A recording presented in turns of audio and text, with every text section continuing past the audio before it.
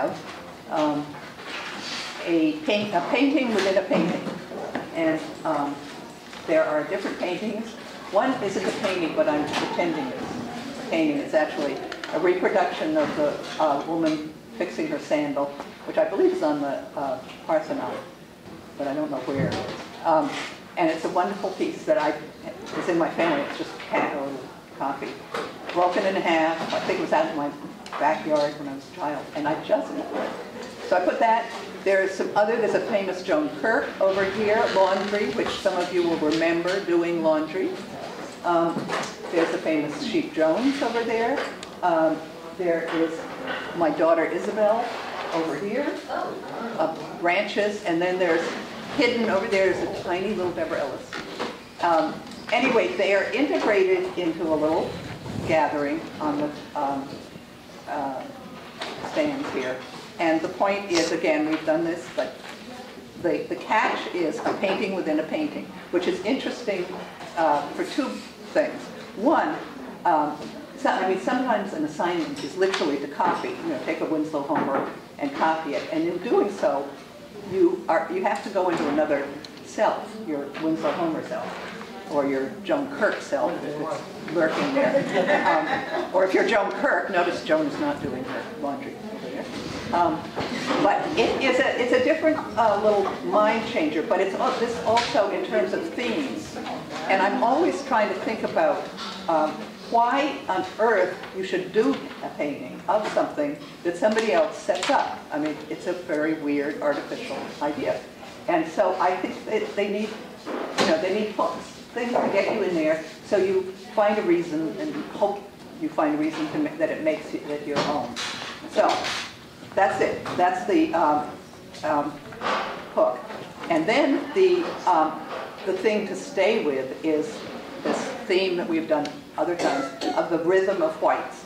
And there are rhythms of whites that come from all sorts of things. If I'm just looking over at the Joan Kirk one over here, there's green and white is clearly the link. And there's white. The first thing to do is identify these whites. And when I say white, sometimes they're off-whites, I have to admit. They're sort of blue-grays in those balls or some of the pots. So don't think it has to be stark white. It's serving as white. Or the stripes, the mat even of the thing, the laundry, the candle, the patterning in the bowl. Then green in this particular one becomes the secondary or determining color, aside from the white. So identify what you see in all of these, and then look for the links of how the whites often abut another white. Maybe the patterning of a bowl is against a white on the mat or even on the painting itself. And so that you are moving from one thing to another through those whites. And again, this is a kind of an artificial construct.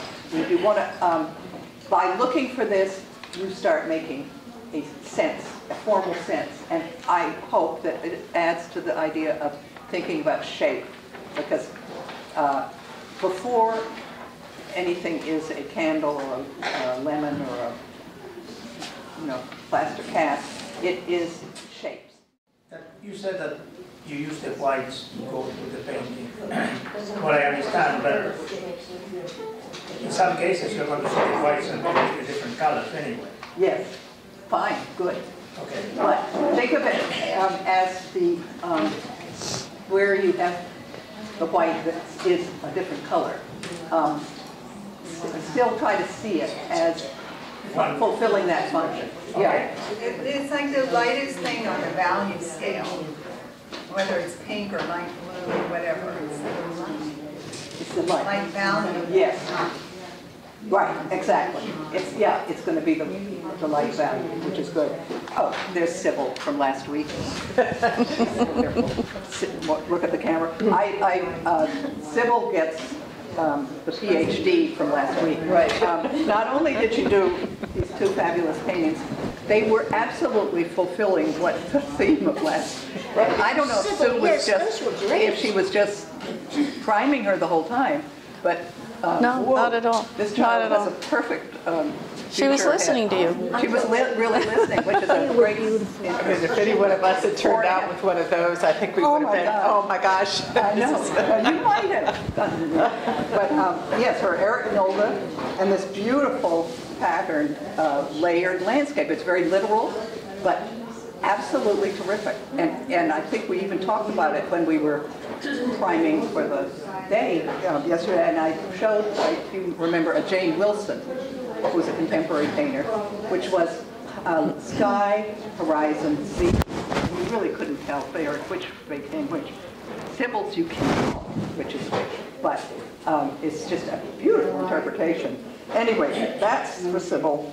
On my iPad, I sort of focused in on different setups, which I set up at home, so they're totally different. But remember this. Think of your focus. I would suggest filling your painting to the edges. It could be any format you want, but I mean, you do not have to do that. But I'm suggesting that go right to the edges so that your painting is only that area. Not, I mean, you can do wall and stools and people around you. I mean, obviously, you know, everyone wants to see something, and thank God everyone sees differently in this class. But I'm suggesting that focus will make the most use of sort of the whites leading you everywhere.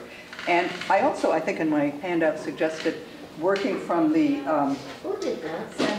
from the center out. It's the object.